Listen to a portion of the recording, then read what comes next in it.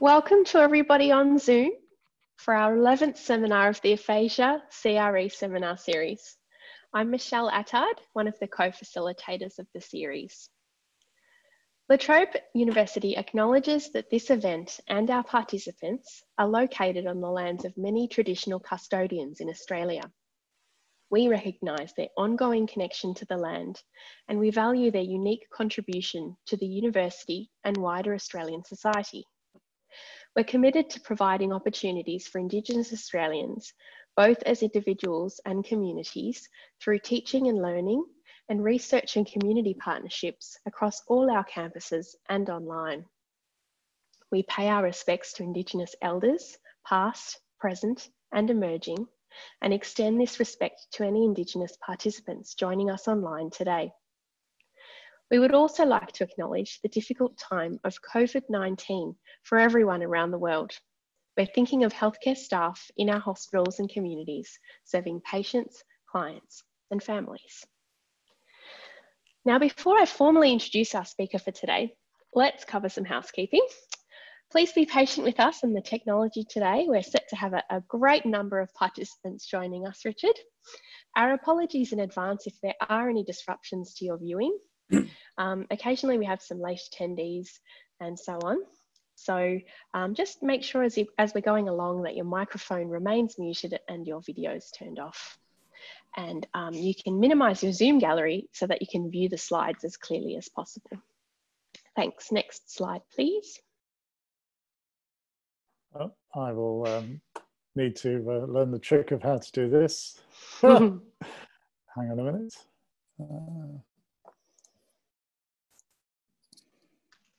Perhaps your keyboard button. Has that worked? Yes, lovely. That's moved on for me, yeah, okay. Beautiful. So this seminar is being recorded on Zoom and it'll be available to access along with all our past webinar videos via the CRE seminar website. So just go to the resources tab. We usually upload the videos 1 to 2 weeks after each seminar.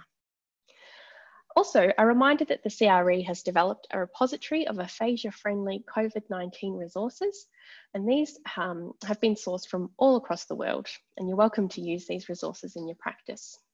Next slide.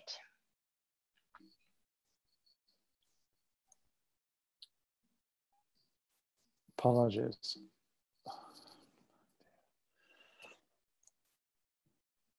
Thank you.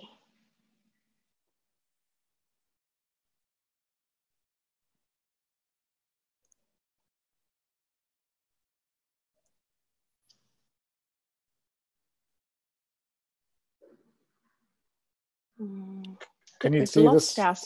I think we've lost our slide. Ah, I will try again. Okay, we're up to number 3.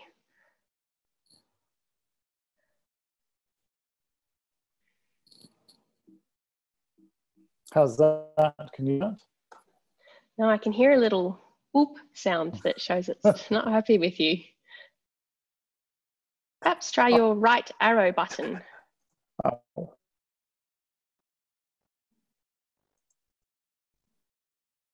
There we go. All right. Questions for this seminar will be aided by the use of Slido. So you can log on anonymously or with your name, and this is how you get to ask Richard a question. Our event code is Aphasia CRE. So just enter your question under the questions tab anytime throughout the presentation, and you'll be able to see questions asked by the other audience members as well. You can click a thumbs up button to show which questions you're particularly interested in, and then this way they'll jump to the top. So we'll try and get through as many questions as we can in the time we have. Next slide, thank you. Please also engage with us on social media via Twitter and Facebook. Feel free to tweet along today and use the hashtag AphasiaCRE. And we welcome you to join us as a member of the Aphasia CRE. We invite people with aphasia, their family, friends, health professionals, researchers, and organisations to join our community of practice. Benefits to members include a monthly newsletter, updates about events and activities, contributions to research, networking opportunities, and more. Finally, the CRE is always looking for financial support, so if you wish to donate, please see our website for details. Next slide.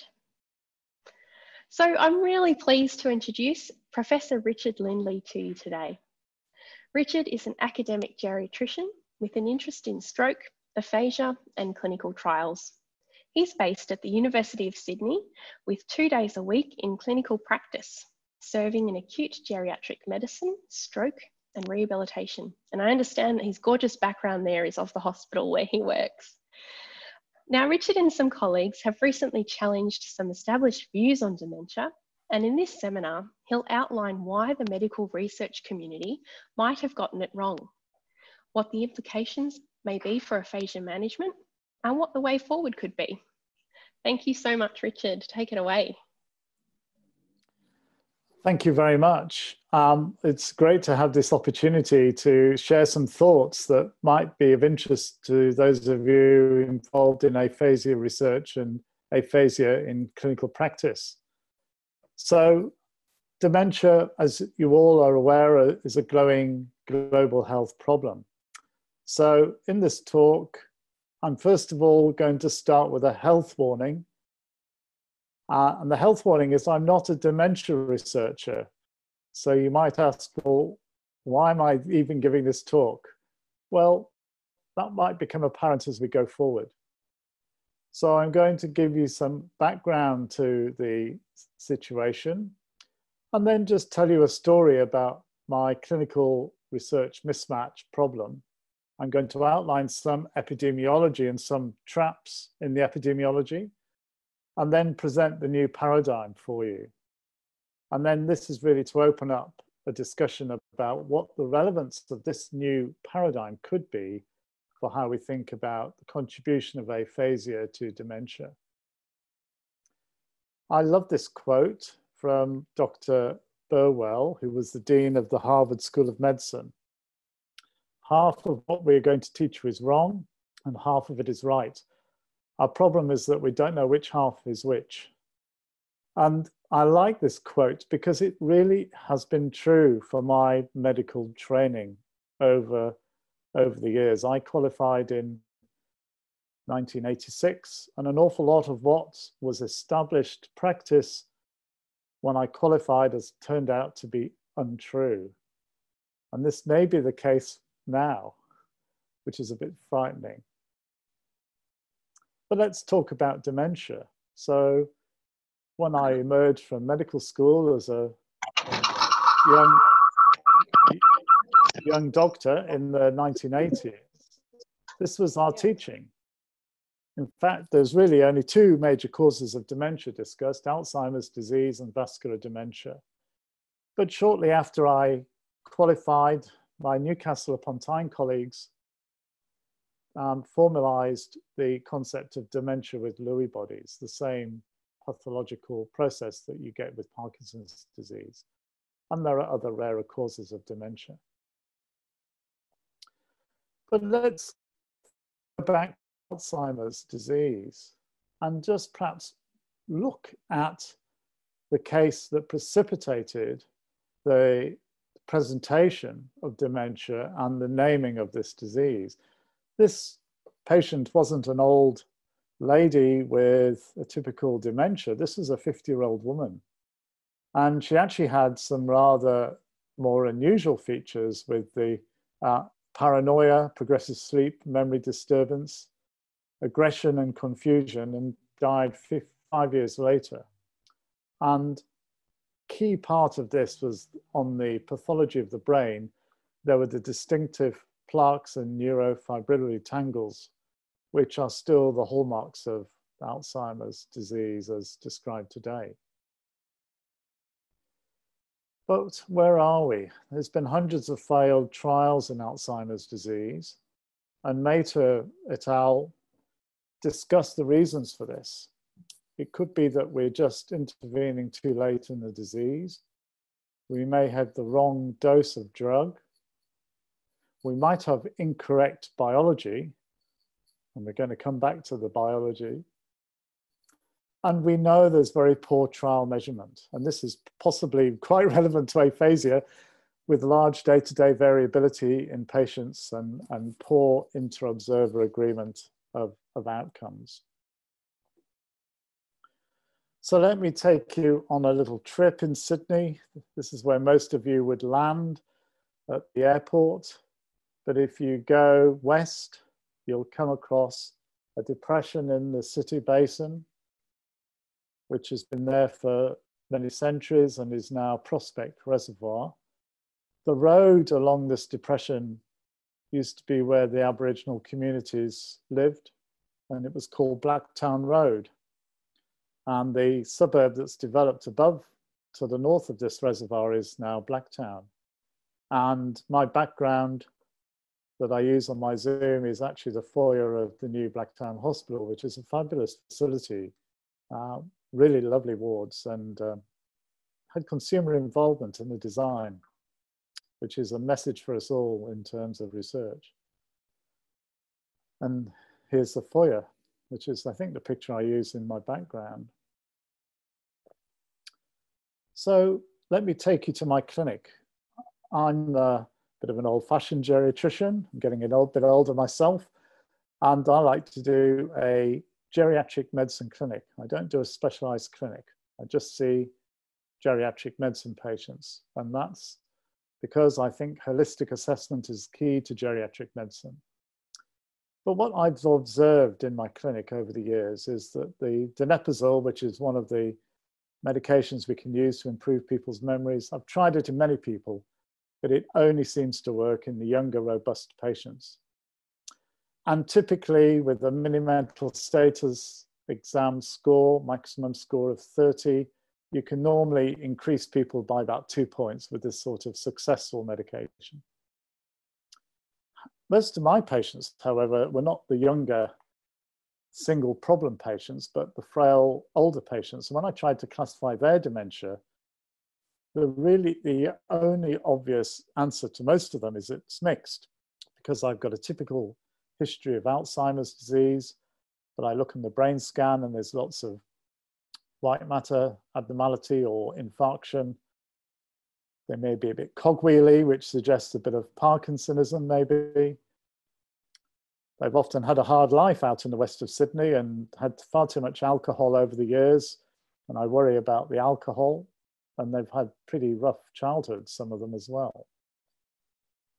Curiously though, I noted that for many of these frail older patients, with what we do in the clinic, comprehensive geriatric assessment and management, I could often improve their mini-mental status exam by about 2 points.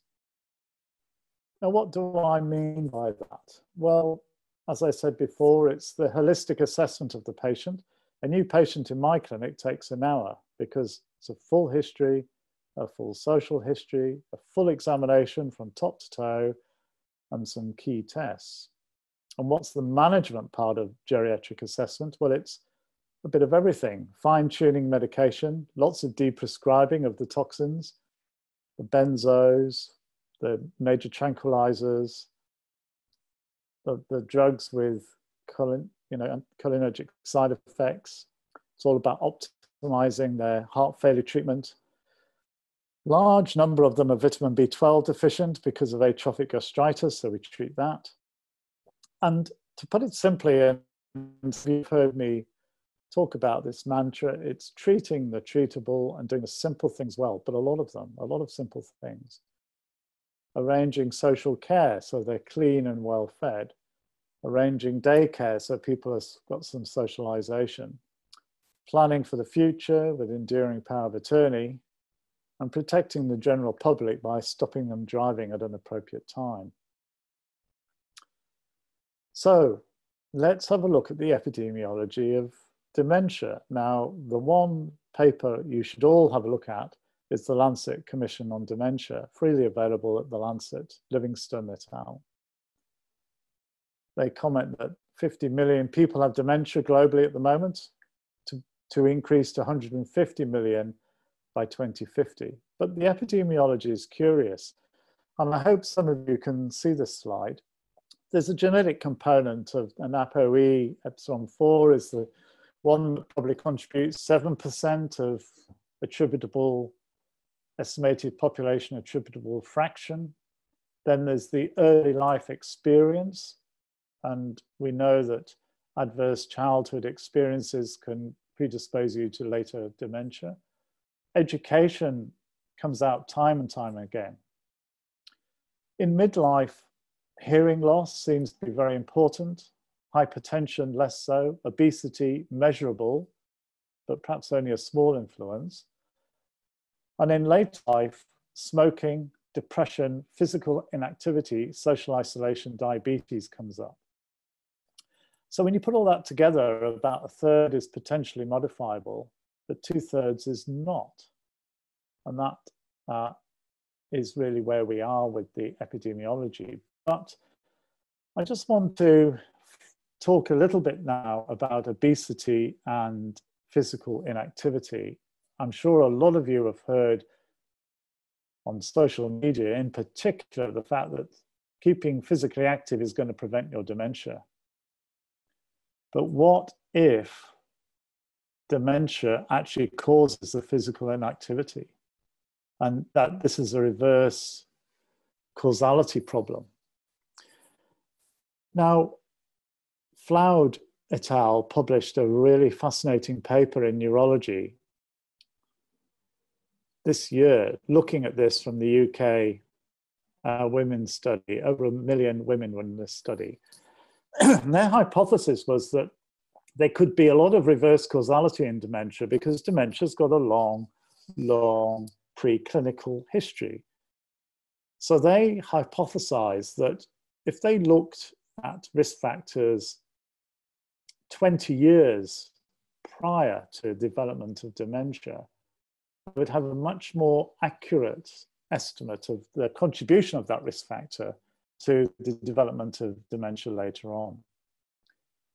And what they found was in their study that basically obesity was the one factor that came out, because if you look at risk factors going back 20 years, physical inactivity and low caloric intake did not seem to be significant, or really not importantly significant. So the inference here is that we've got to be very careful with the observational epidemiology, that we're not looking at reverse causality. In other words, the dementia has caused the low caloric intake and the low physical activity. I happened to meet one of the authors of this paper who gave a presentation in Australia before COVID. And she told me that they had tremendous trouble getting this paper published because the dementia doctors didn't like this, which was an interesting observation. So let's look at some other data that you might not be aware of. So on this slide, you've got 4 graphs. A are people with a very good cognitive performance. B, lower cognitive performance. C is early dementia, and D is late dementia. And the blue and the red and the green bars represent the neuropathology that you find if you look at these people's brains. Now, the first thing to point out is that A and B are not particularly different. And they are different if you test them. And the other thing to point out is, yes, indeed, late dementia, there's a lot more neuropathology, but there's quite a bit going on. And also in A, the cognitively normal people, they've also got a lot of neuropathology. So this is a bit of a problem.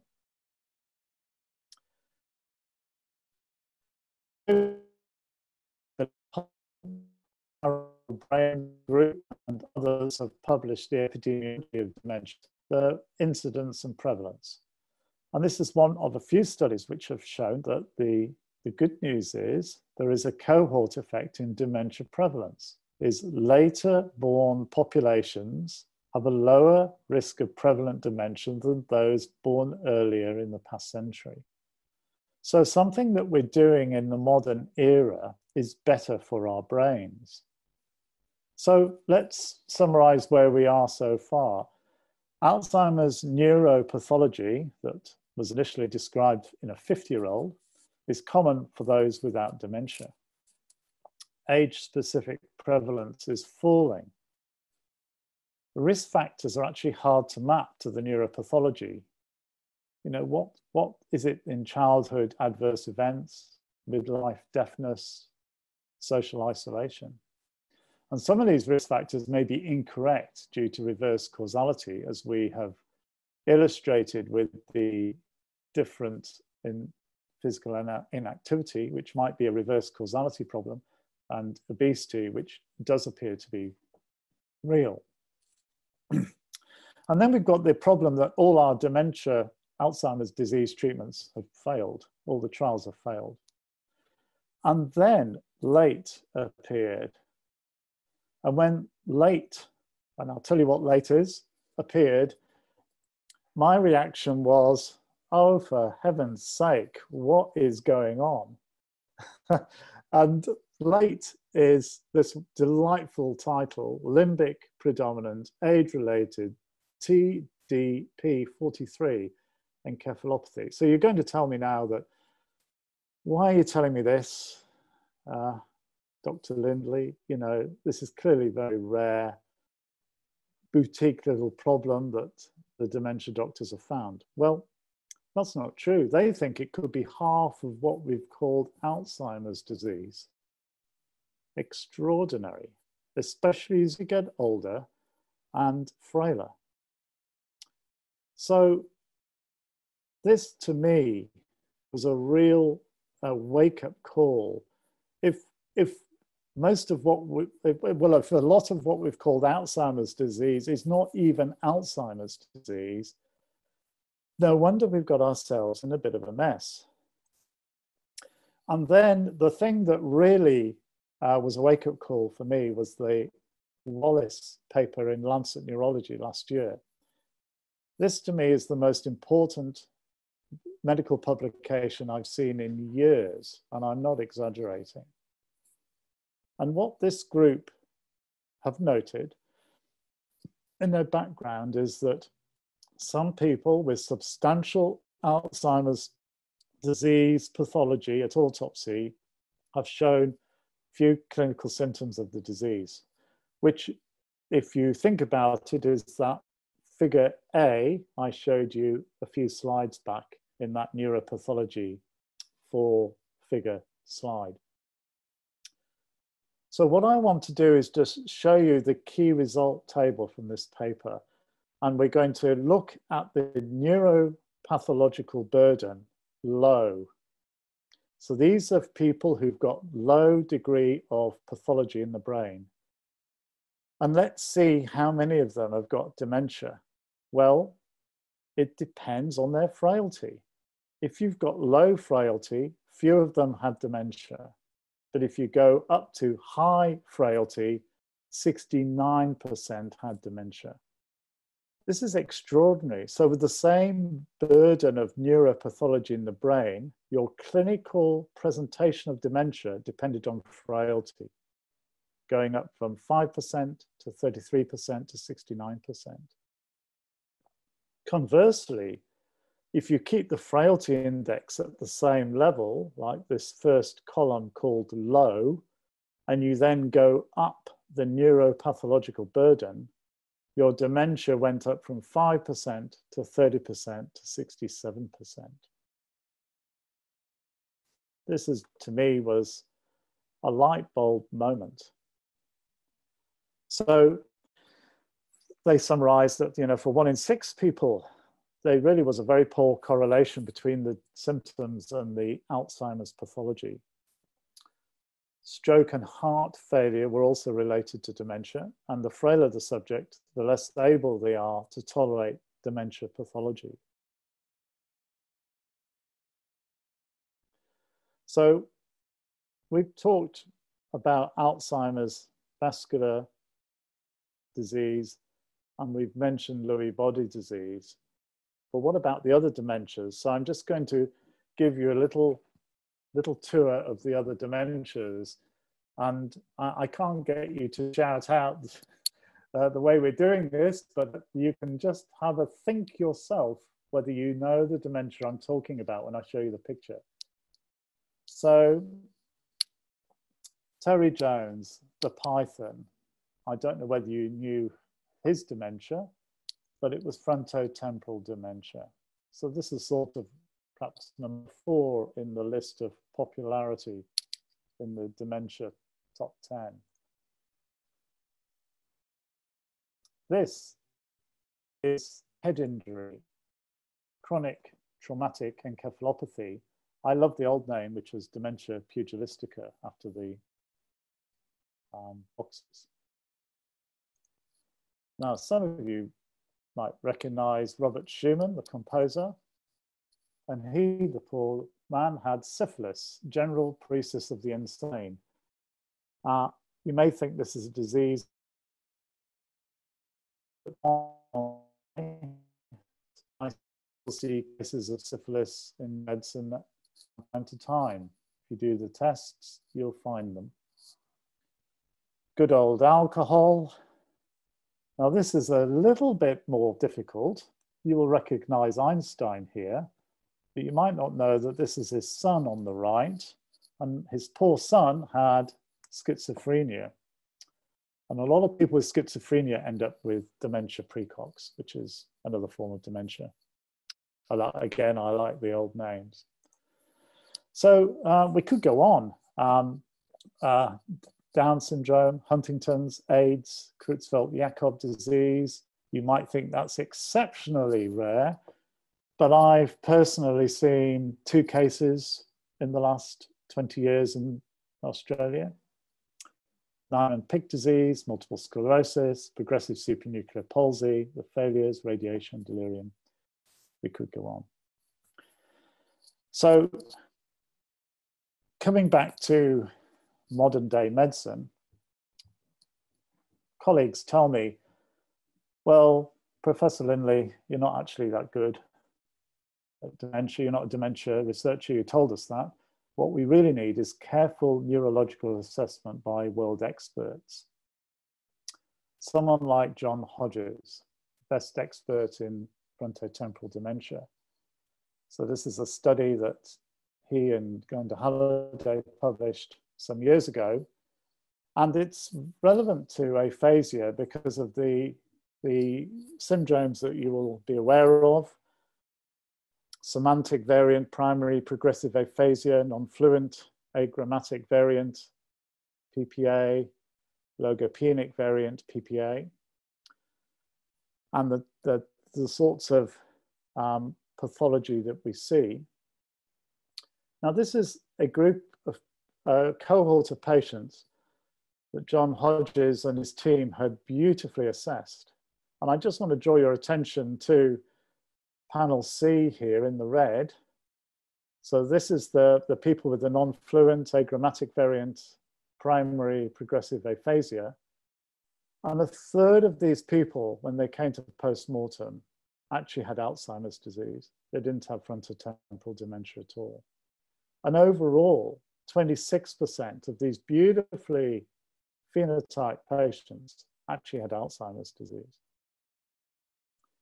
The average age in this series was actually young, 60 to 70 years.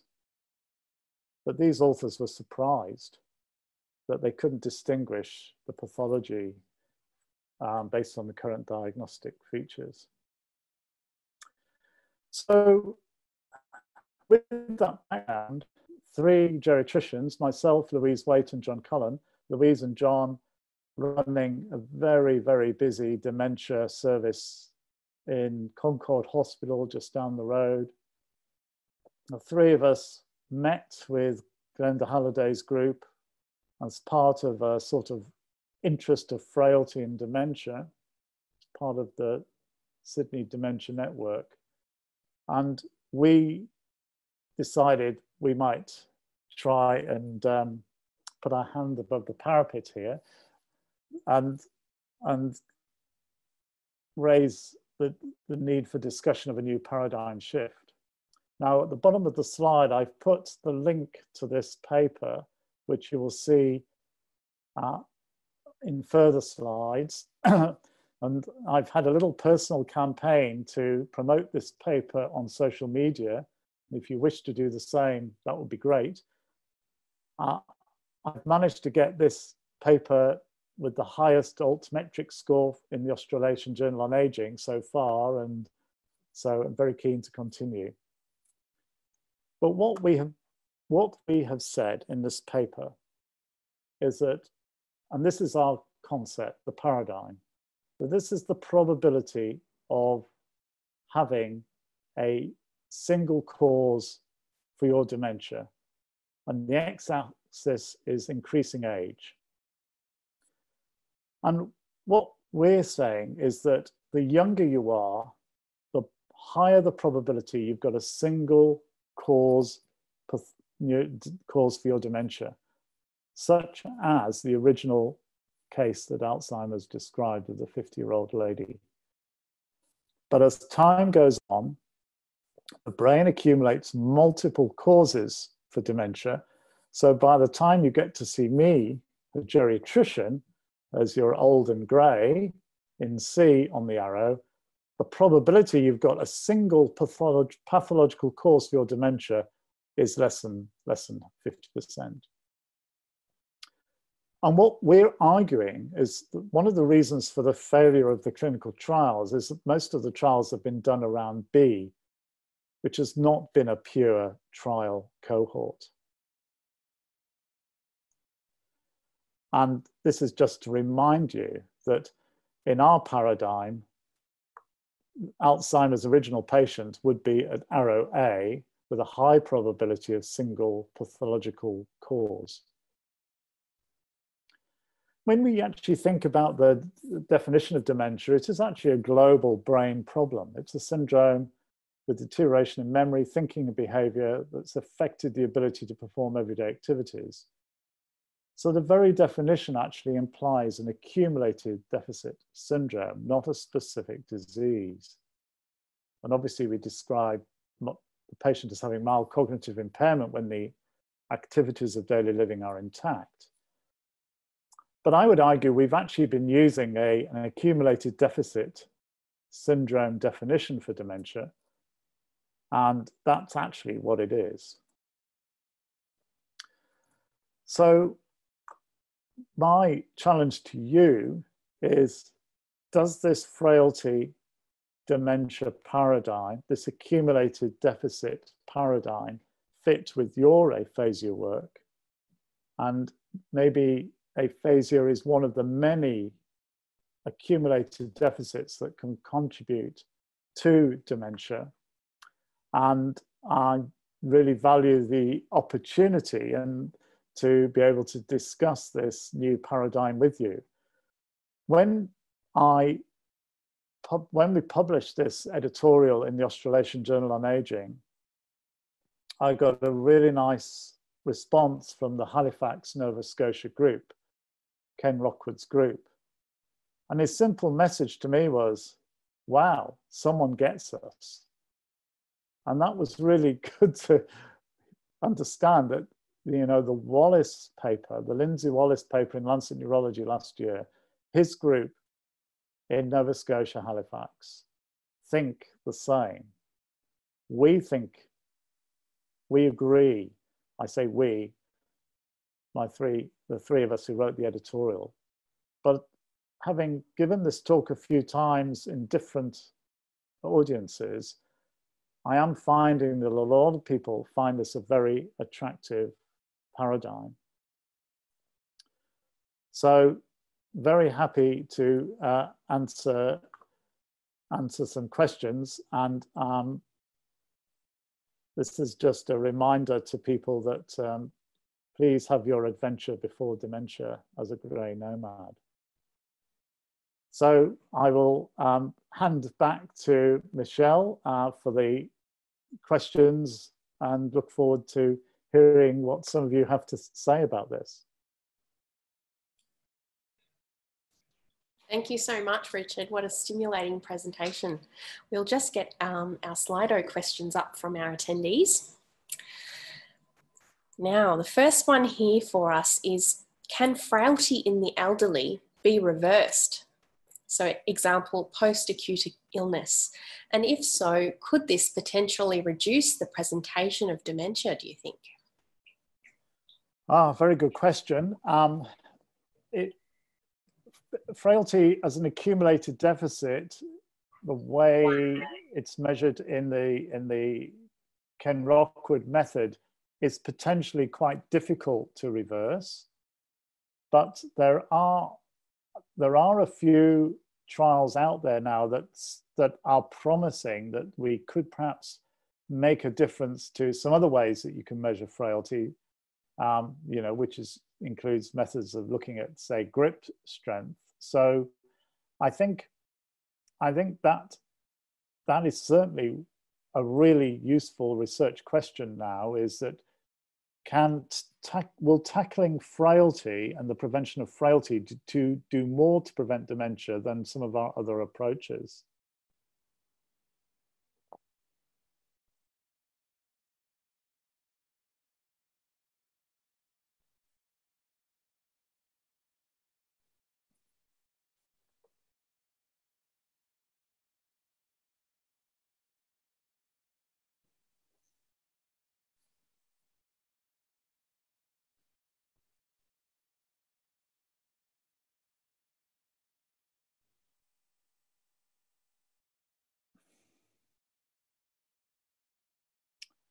Michelle, you're on mute. Sorry, Richard. Can you see those up again? Thank you. Okay. So the top question here is on cognitive stimulation therapy. What are your thoughts on this as a treatment approach to Alzheimer's? And does social stimulation need to be this structured?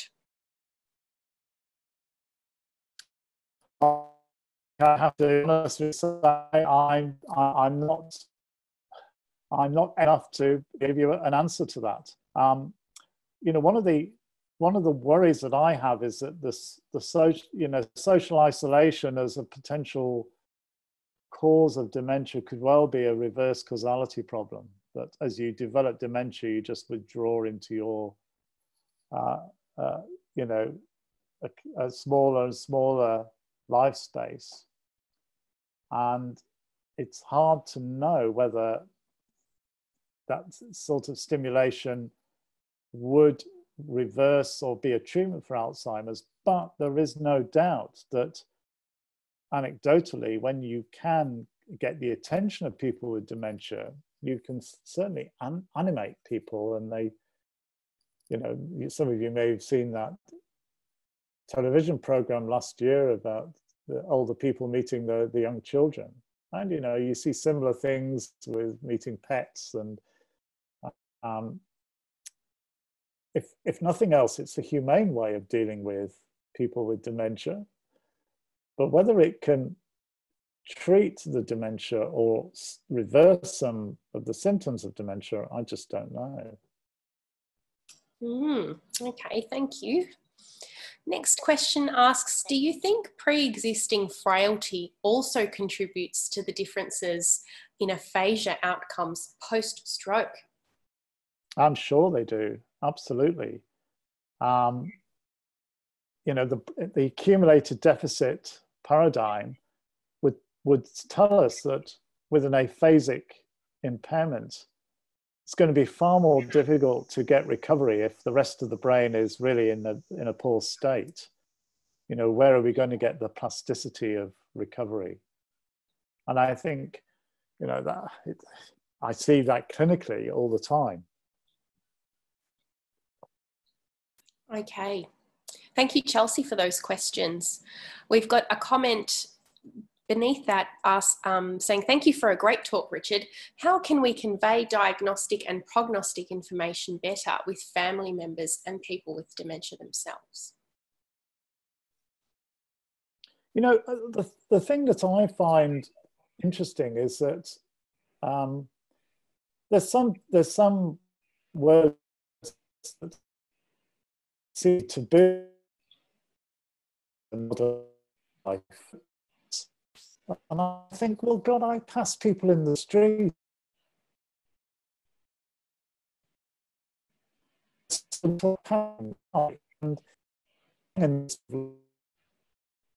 there is this,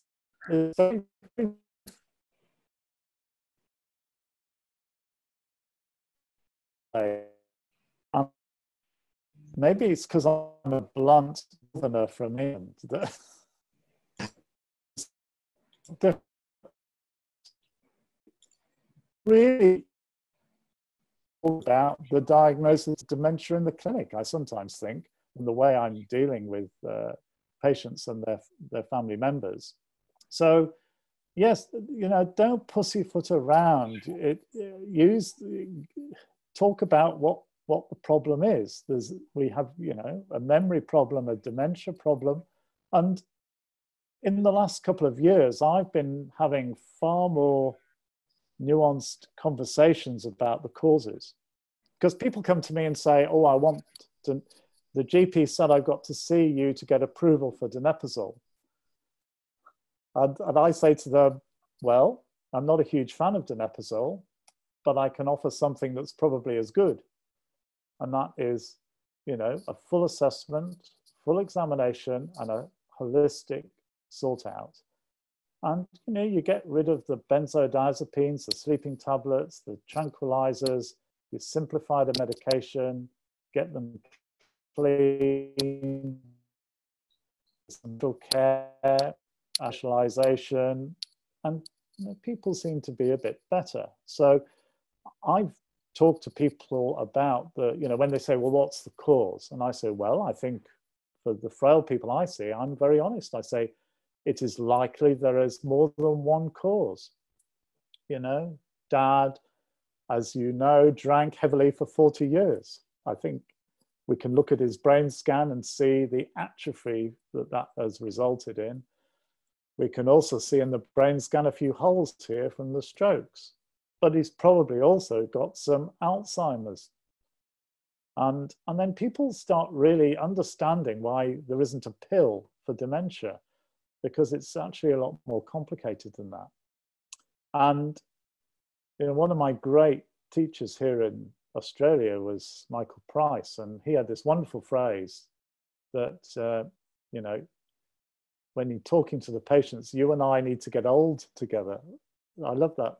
I love that phrase, and that's what I say to my patients, that, you know, you and I need to get old together, and should I see you in 6 months and see how we go? And the clinic, once you've got the diagnosis of dementia established and people are on an often inevitable downward trajectory, the clinic then becomes problem solving.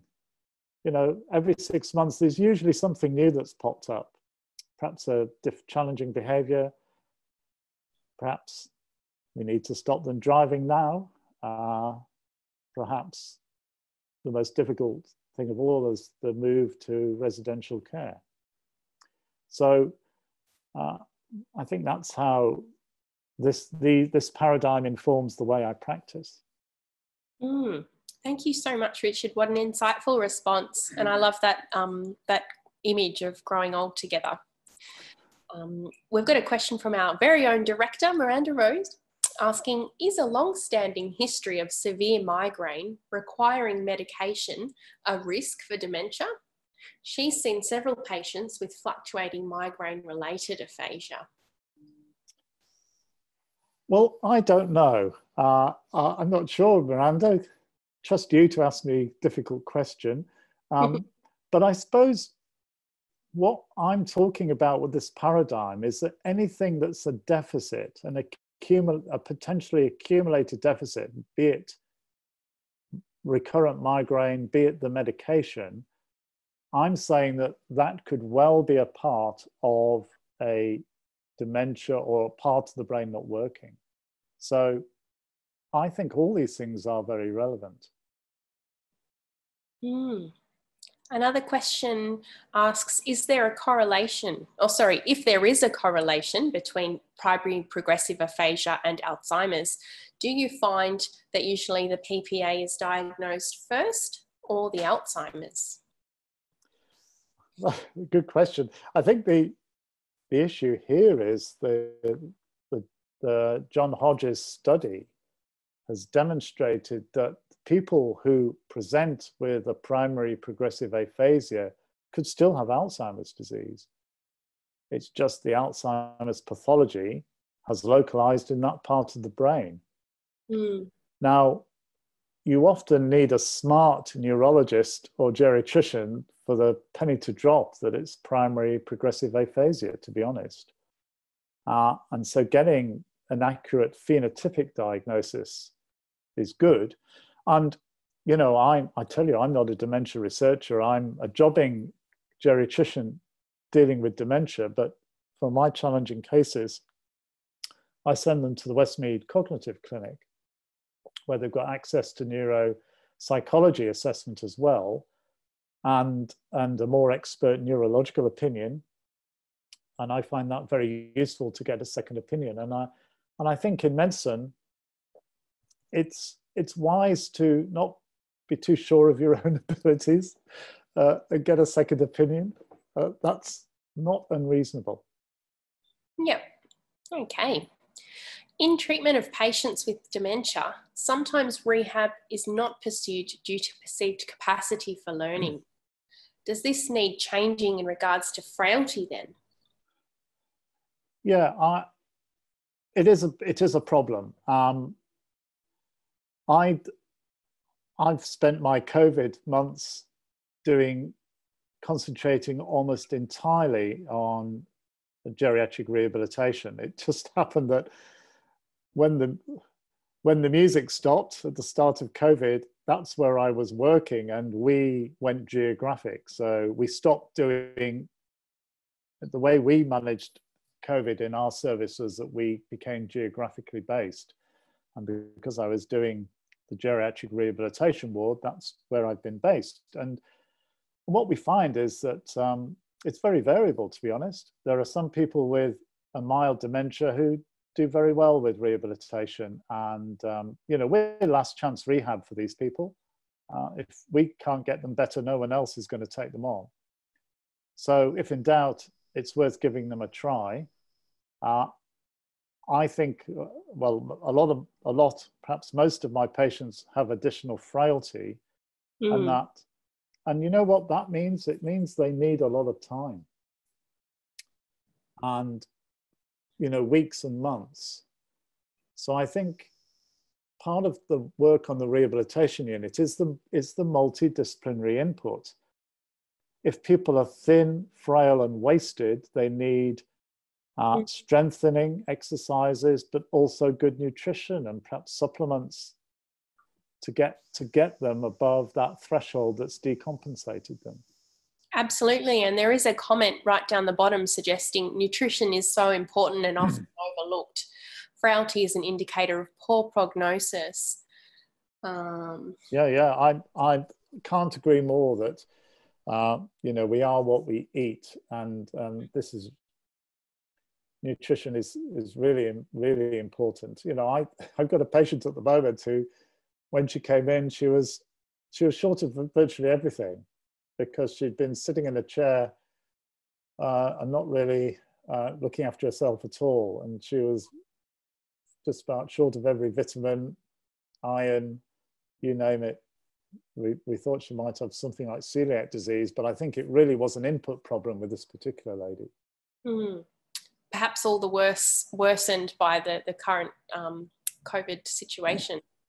Yeah. Now we have another question here from Lucy. Thank you for this point. Are higher levels of education now compared to the past a protective factor for people?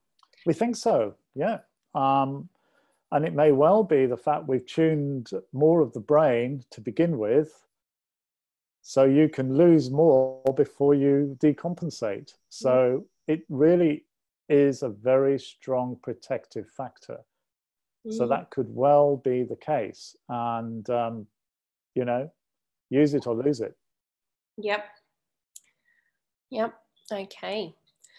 Somebody's saying they love the idea of a paradigm shift. So they're agreeing with you that the time is right to look Lovely. at paradigm to progress dementia research. Well, you know what though?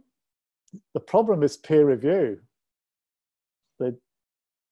Can I be really rude? We won't pass this on to anyone important with you, but if you're an Alzheimer's dementia doctor, or you're a frontotemporal dementia doctor, and you've been getting money to do your pathology for decades, and you come across this upstart who thinks it's all to do with accumulated deficits, how open are you going to be to fund that new project? I think there's going to be pushback here, and I'm afraid to say, I think there's also, the subject is mired in financial conflicts of interest. Dementia doctors have sold the pharmaceutical industry that we can get a marker for Alzheimer's, and then we can treat people early in the disease. And our paradigm suggests that that's got no chance of success. And that is not popular, I suspect, with certain parts of the very powerful dementia research community. So I think this is going to be a challenge. Yes, a candid reflection on some of the structural barriers that you might be observing, Richard. Thank you. We've got a question again about frailty. What are your thoughts on increasing frailty and social isolation currently with COVID and the risks for our clients with dementia?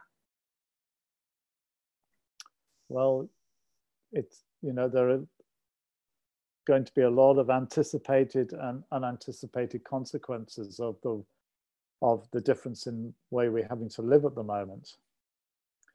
So I do worry that we're going to see a cumulative, also, late presentation of serious diseases like cancer, I think, is a possibility. I think we might not, I've not been able to do my new patient clinic easily the last few months. I've just started seeing people face to face again because of the difficulty in doing a full holistic geriatric medicine assessment by telemedicine. It's pretty impossible. You can do bits of medicine by telemedicine. I've successfully followed up a lot of my patients with video conferencing, but it's really hard to get to know a new person, and you can't examine them from top to toe. So I think we're going to have a backlog of people to assess and start getting into the system. And I'm part of my other academic life is I'm doing the respiratory virus research and public health in the west of Sydney, and we may be only at the beginning of COVID-19, I'm afraid. The vaccine is not looking as if it's arriving very soon, and even in the worst affected countries, they've only got 5 or 10% of the population have had the disease so far. So you can imagine the carnage as it plows through the other 90% of the population. So we might be heading into a second wave in Australia. Hopefully not, but if we do, and we've got to socially isolate again, this is going to have severe consequences for our vulnerable population. And part of our work in health is to advocate for our vulnerable and see what we can do. Absolutely. Well, it's good to know that you're one of the people taking charge in this area, Richard. We've got a couple more questions that I'd love to put to you. Chelsea asks, do you see a difference in rehab outcomes in communication versus mobility in patients with dementia, given the cognitive learning processes that are involved in something like aphasia rehab? Yeah, that's a good point. The majority of aphasia I see in the rehab is stroke patients, of course. The the aphasia of dementia really is, I don't think you can move that. Once people become aphasic or troublesome aphasia with their dementia, that's really on a slippery slope. But in terms of stroke aphasia, we're seeing lots of interesting new trajectories with thrombectomy, of course, where you can often rescue the cortex and see some remarkable improvements in people who starting off pretty aphasic, but getting really good improvements because their cortex was saved with thrombectomy. So I think we can do lots still for aphasia in stroke, but I don't see much we able to do with aphasia with the mainly predominant dementia syndromes underlying their deficit. Okay, thanks for tackling that tricky question. Our lucky last one, again looking at different links with dementia. Have the effects of chronic sleep deprivation been considered in dementia? There's emerging research out there suggesting this is critical. Yes, and pleased to say my colleagues at University of Sydney are leading some of this work with Sharon Naismith. Well, you know, it sort of fits with the paradigm, doesn't it? Accumulated deficit. If part of our sleep is to detox the brain through the lymphatic system, sleep deprivation could be a really important driver of getting a fragile brain, a frail brain. And it may, yeah, you know, the thing about Alzheimer's pathology is that, you know, my analogy when talking about this with colleagues and the students is that what if the tangles and plaques are just the rubbish that's put out at the end of the day? You know, the damage is done upstream.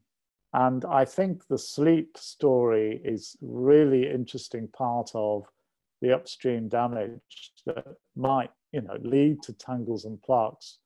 But tackling the tangles and plaques may not be the way to tackle the dementia of Alzheimer's that's caused by, for example, chronic sleep deprivation. So this is why I think the accumulated deficit model is attractive, because it clearly needs a holistic approach, multifactorial approach. Thanks, Richard. And I have it on good authority from a colleague here at the Aphasia CRE that the CRE is looking at the relationship between pre-existing brain frailty and aphasia after stroke. So they're hoping to have some results to share very soon. Now, we will have to stop there for questions. Thank you so much, Richard, for taking all of those on. It's been an absolute pleasure. And thank you to our attendees for your participation in our seminar today.